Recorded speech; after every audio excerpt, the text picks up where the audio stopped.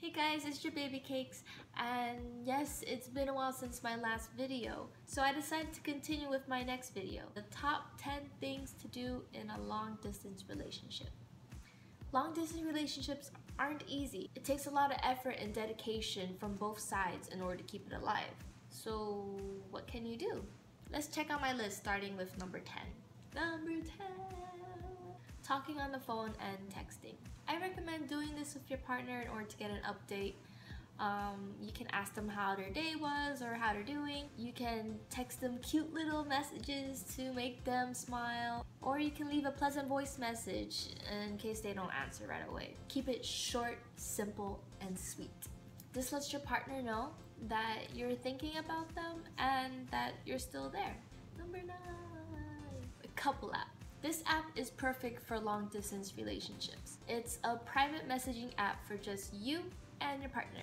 It enables you to message each other, send photos, videos, express yourself with cute stickers. Okay, it sounds just like any other messaging app. But wait, there's more.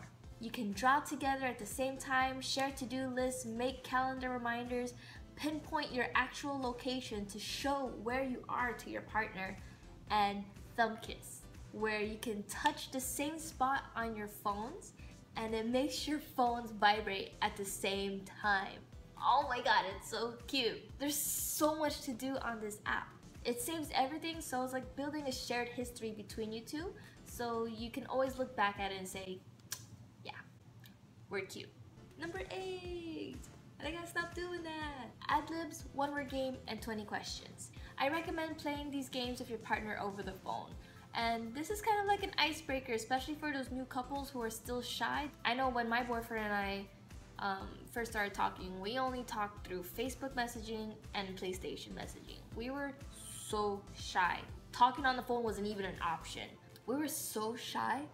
At one point, my boyfriend's friend had to connect the call between me and him and ask us questions like what's our favorite color or what's our favorite book, and we would just both answer the question.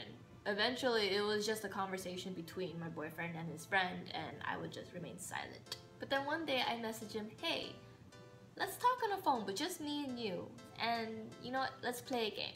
First we played Ad-libs, which is a game where you ask your friend to give you a whole bunch of nouns, verbs, adjectives, whatever, and then at the end of it you make a funny story, and it was very successful. We both laughed at it after we finished. From there we played 20 questions, and eventually talking became more natural. You know, we started asking even more than 20 questions, you know, how we grew up and funny stories about our childhood and our life goals and blah blah blah.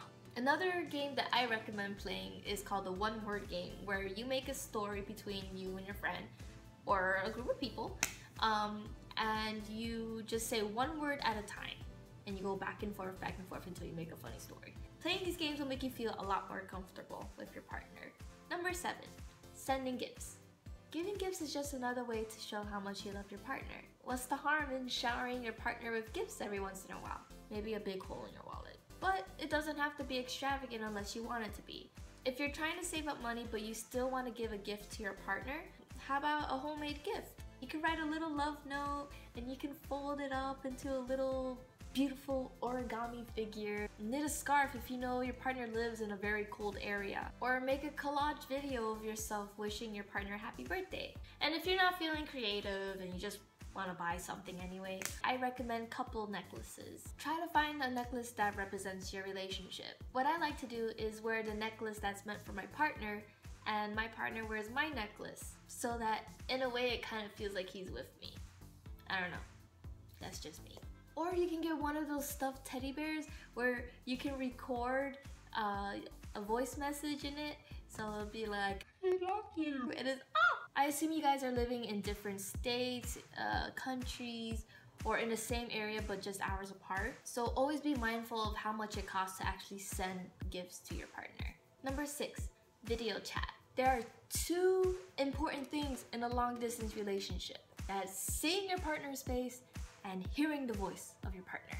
Video chatting makes those things happen at the same time, and I feel that it's very important because it makes it feel that there's no distance. If you're shy, I don't recommend doing it until you're ready. When my partner and I FaceTimed for the first time, we didn't even show our faces. We showed our hands, we showed our feet, we showed our pets, we showed our bedroom, we showed everything but our faces. Don't get the wrong idea. But then we decided to flip our screens at the same time, and when our eyes locked, we couldn't stop smiling.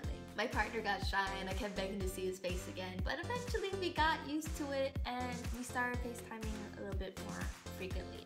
You know, you can get creative with video chat. Both of you can sit in front of your computer or phone, whatever you're using, and you guys can have like a little dinner date. You know, have your food in front and you can watch each other eat and talk about your day, whatever. I think it's really cute. It'll create some sense that your partner is actually with you. And I bet if some of you do this, you guys will probably forget that there's distance between you.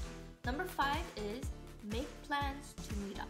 Being physically together is the ultimate goal in a long distance relationship. If it looks like that's not gonna happen at all, or if none of you guys are making an effort to see each other, then what's the point? Whether you guys met through a dating website or a video game, or you guys did meet in person first but are now apart because of certain circumstances, it's good to figure out when is the next time you guys will see each other or meet up for the first time, because it gives you and your partner something to look forward to.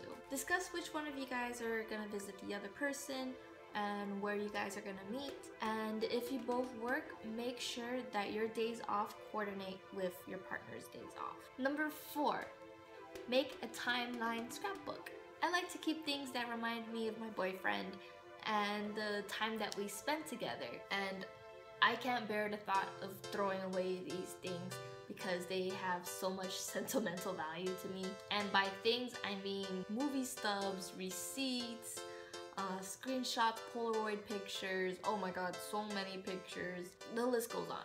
But one day, all those things got so accumulated and I got so disorganized. I was like, I need to find a way to organize this so I don't lose it, and I need to do something as soon as possible so I don't forget that memory. I need to like record it somehow. I didn't want the memories to fade away to the point that I can't even remember why I have this movie stuff, why I don't remember I have this receipt, this bear. So I thought one creative way of doing that was to make a timeline scrapbook. It's pretty much creating a history book about your guys' relationship. You can start it off by how you guys met, try to remember the exact date, and if not, you know, just estimate. Write like a little story about that specific day.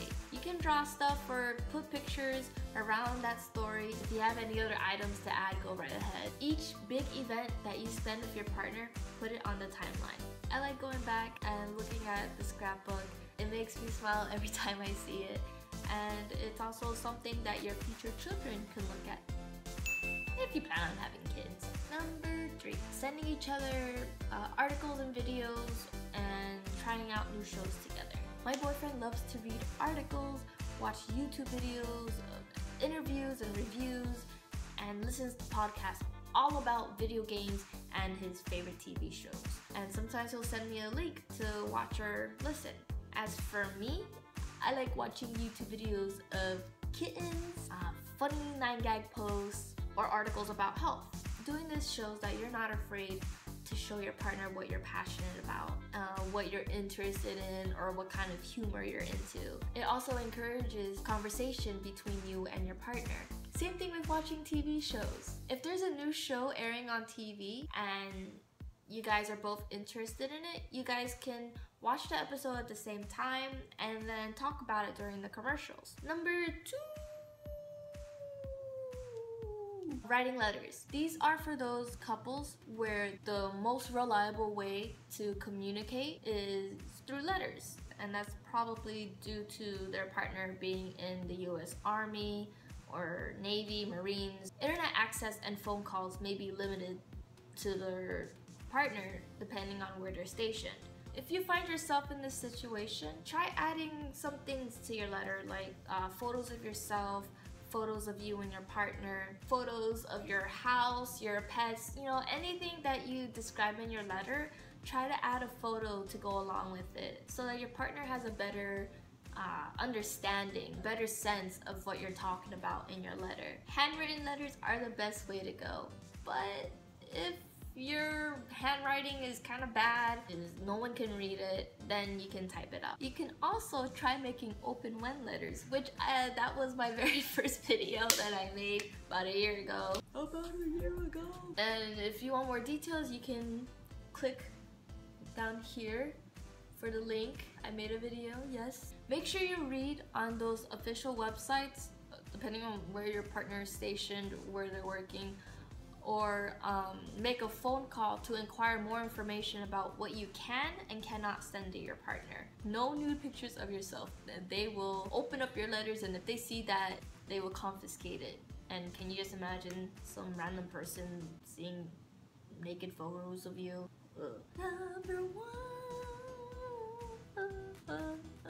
Number one is playing video games. This is what brought me and my boyfriend a lot closer. As we played games together, we found out more about our personalities, especially playing competitive and co-op games. So guys and girls, get yourself a PS4, a good headset, and make sure you have a good internet connection, because PlayStation 4 has a feature called Party Chat. Party Chat is where you guys can chat while playing video games, watching YouTube, Hulu. You guys could be doing different things, but you guys can still talk to each other. And you can make it private between you and your partners so that other people on your friends list doesn't join you. Some games that I recommend playing together are GTA, Last of Us, Little Big Planet 3, and Destiny. Of course, there's a lot of other games that you can play, but as long as you and your partner are having fun together and enjoying each other's company, that's all that matters. And those are my top 10 things to do in a long distance relationship. I hope you guys enjoyed the video. If you did, please like my video, and if you're a new viewer, please subscribe to my channel. I'll try to be making more videos later. So catch you guys later. Bye!